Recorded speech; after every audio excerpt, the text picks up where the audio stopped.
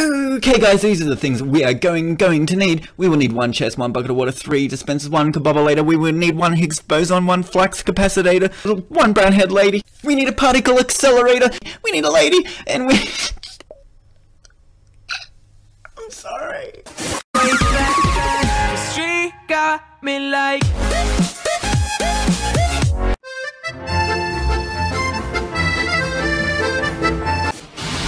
Hello guys, do I really need an introduction? I am Seraphim Is, the famous YouTuber. Welcome to my channel. If you're here, then you're here, and that's a good thing. This is my own design. It's an automatic seed capturing device. It also grows flowers and all types of things.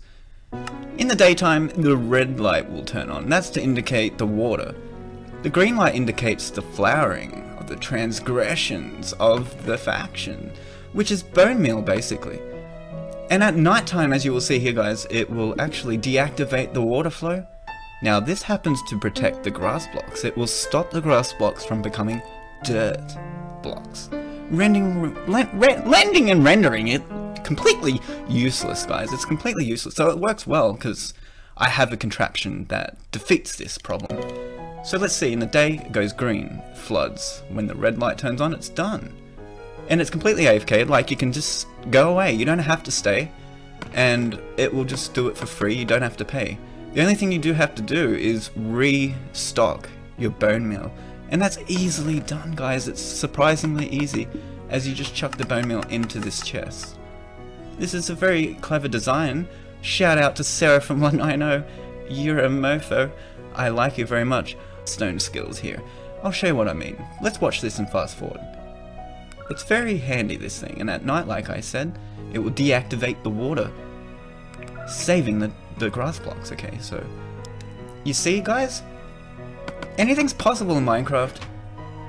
There we go, very nice thumbnail right there I think, and it's 100% efficient too. So this is Lord Redstone's little contraption thing here. Now this is a timer basically. I'm very impressed with this timer because as you know, timers can usually use pistons and redstone blocks and all types of hoppers and contraptions. And shout out to Lord Redstone as well, because I'm actually factually using one of his own redstone skills. He showed me this one time in his world, and I was very impressed. And as you can see, it's very low on resource, and it will just go off randomly throughout the day. Yeah guys, these are the things we are going to need. We will need 1 chest, 1 bucket of water, 3 dispensers, we will need 9 hoppers, 1 button, and we will need 17 repeaters, we will need 17 repeaters, we will need 1 dirt block, and a sticky piston, a daylight sensor, and let's not forget a block of choice. Okay guys, let's collect all those items and let's get cracking on with the tutorial.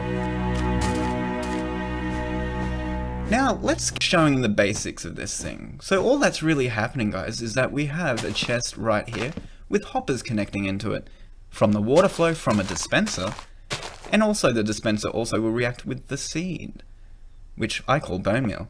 Okay, so let's put the hopper into each other like this. You can see how it's done here. Very simple design guys. I'm simply making a line here like this with hoppers. Very low on resources. The main things we're going to need are hoppers and redstone dust, some repeaters and a chest. And a block of choice, and a water bucket. That's basically it.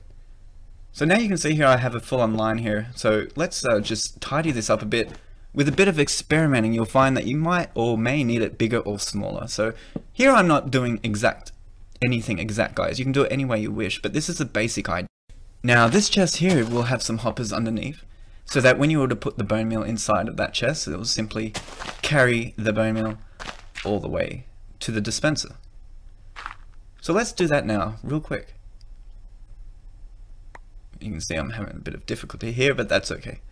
So yeah, I'm gonna have a hopper straight underneath this hopper from that chest into the next hopper.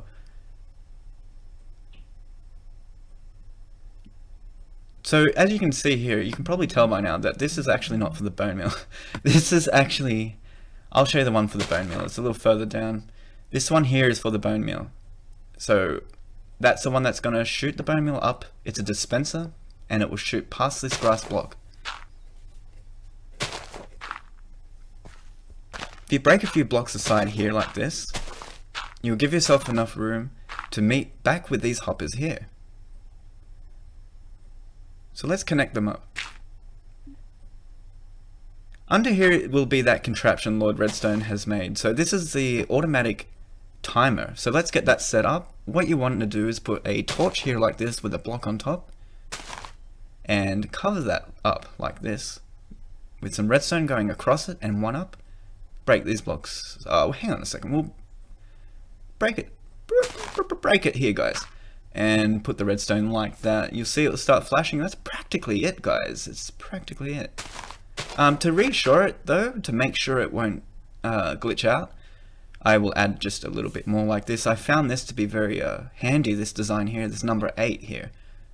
And then I simply drag the redstone up into the dispenser for the bone meal. Now that's how that connects here. So let's just find a way to connect that. I'm simply just going to put a redstone repeater into it like this, and then carry on the redstone past it like that. So let's just make sure that this thing here is working. Oh yeah, well, there you go. It's working, guys. It's completely AFK. So this signal will get sent through randomly throughout the day, quite often too. And now the bone meal, you will see the contraption here will shoot up, and then this redstone will carry the power past that dispenser. So let's see what happens now. What's Seraphim gonna do? So he's put a dispenser here like this, as you can see. And now all he wants to do is basically connect the redstone dust up onto that dispenser. This really isn't very difficult. But Seraphim seems to have difficulty trying to get it together like this. But he will work it out. Let me show you, because this video would not be out unless Seraphim worked it out. And let me tell you something about Seraphim. He always works it out. Okay, so he has a redstone repeater going in there on no ticks, straight into the block. On top of that block is the dispenser that will carry our water flow. Here you'll see I broke a hole and I put redstone down. You won't know why just yet, but you'll find out soon as Seraphim continues. Seraphim's now connected the redstone dust into a whole bunch of repeaters here coming out from that. Why? Because he wants to slow down the power just a little bit so he can make the dispenser with the water bucket tick twice. The reason why is because he wants the water bucket to stop flowing after it has already gotten rid of all the seed and the loot. So what he's done here is put a whole bunch of repeaters, as many as you guys feel that you need, to slow down that tick just a little bit and make it come back into the same dispenser. To give it 2 ticks. Very simple. So basically he's just going to get a redstone ore on top of that block right there like that. There we go. So it ticked once and it will come around and tick twice. Once you have it ticking twice like this, as you will notice, that went off on its own as well. So we're on the right track so far. Now for the night sensor, we don't want the water destroying the grass blocks at night time. It will, and it will turn it into dirt and render it useless, like I said before. So what we want to do is put a block here just next to the redstone so it will cut it off with a piston. And we're going to simply connect this sticky piston behind that block like so. And we're going to bring out some redstone all the way into a daylight sensor. Let's make it go out at least more than 7 blocks or so. Put down the sensor and click on it once to make it a night sensor. So at night time, that charge will go past those 2 blocks that aren't charged, like this, activating the piston, cutting off the circulation. As you can see here, I've actually done a mistake. We need it 1 block over because I want to be able to cut this off as well, not just the second tick, but both ticks. So let's break a hole here. I'm sorry about that. Put it just move it over 1 block like this. Do the exact same thing, but just move it all over just 1. Reconnect the night sensor and the piston, and it's back to how it should be. There we go. This way it will cut off both signals, completely cutting off that dispenser altogether at night time only. Now all we need to do is cover up these blocks here like this. And we're practically done, guys. It's amazing. So let's do it in fast forward. So it's not difficult to cover this up. Try not to break any of the redstone. You guys can do it any way you want. You can try to even make this a smaller build or a bigger build. It's totally up to you. You can see here I'm having trouble trying to cover this up here. I think I might use a half slab. The reason why, I don't know, because I've got the redstone block. This is the Lord Redstone's motor. This is the timer here, the random timer. I don't really want to break it. See, I can't go any deeper, guys, because I'm on the super flatland. You guys probably can, but I can't. So I have to actually sort of alter this design a lot more than I want. So if you're on a super flat land too, you might want to do this, but on survival you don't have to worry, just dig that down a little deeper. But because I can't do that, I'm just going to build on top of it, so that, yeah, just ignore that. As you can see, I'm just putting everything 1 block high. Even the dispensers, the chests, the hoppers, the redstone work, everything went up 1 block because I'm on super flat land. Which I'm assuming you're not, because you would be wanting to use this for survival. I don't know, maybe. If this is any good. I like this, I like it because it works. It actually works, guys.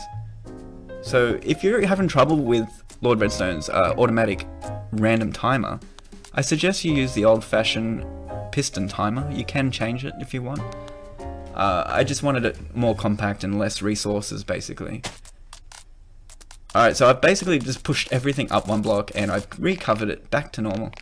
I'm now putting half slabs around the border to stop the water flow from destroying the redstone. I'm now going to put a water bucket in this eventually. I might have it go up 1 block as well. Like this. Okay, now we're cooking with gas. Quoted by Skippy6 Gaming. He's a very wise man, he has many wise quotes. Go check out his channel. Why am I giving him a shout out? I don't know. It's an epic channel. I also would like to give a shout out to Chief KO. Now check this guy out. He's got pink hair. It's hilarious. And he's a really nice guy. But yeah, I get most of my ideas from Lord Redstone and Skippy6 Gaming because these guys are geniuses.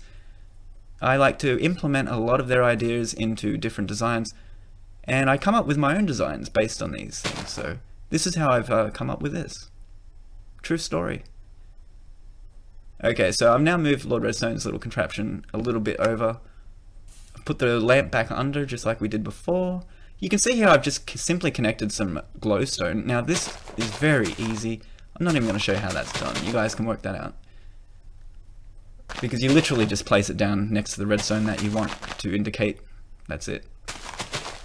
You'll see next to my dispenser up the back there, I've got a button next to it. That's to reset this contraption if it goes out of sync for any reason whatsoever. For example, if you have water coming out when you don't want water coming out, just press that button and it should reset.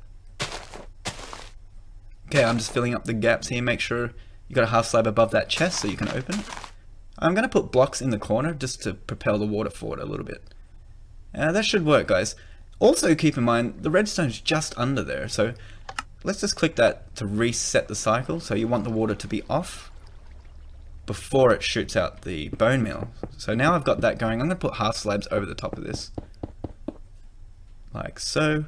And if you want to activate this on your own without having to wait, it's very easy, guys. All you need to do is get out a button. And then you want to place that button down in the middle of the grass. Just down there. Because there should be redstone right under it. Maybe not that one, but this one.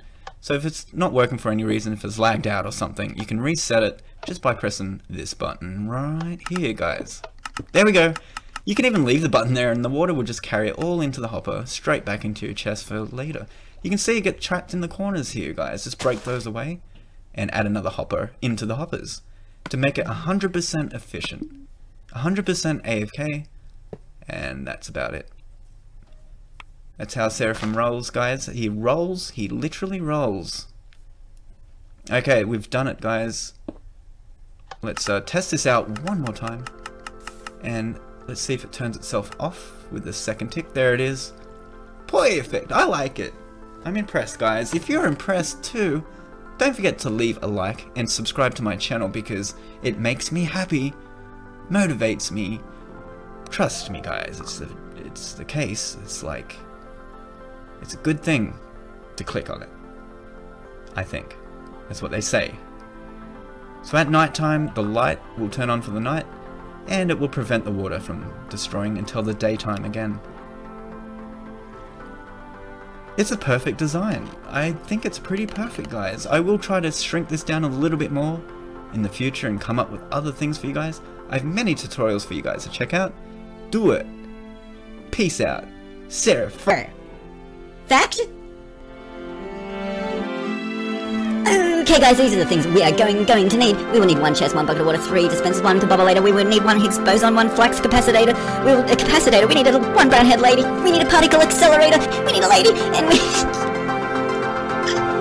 Sorry. Okay guys, these are the things we are going to need. We will need 1 chest, 1 bucket of water, 3 dispensers. We will need 9 hoppers, 1 button.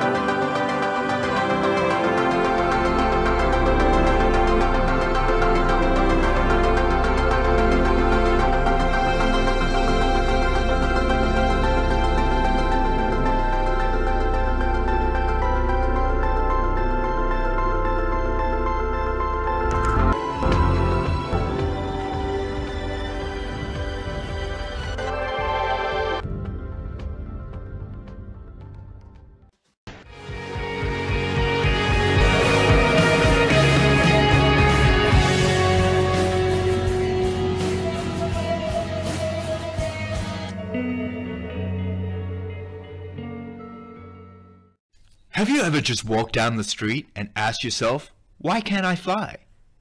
There is a very simple reason. Because you can't!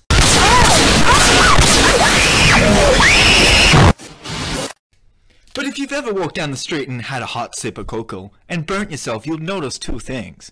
1, it's not possible to fly. 2, is it? The answer is yes! Yes, it is!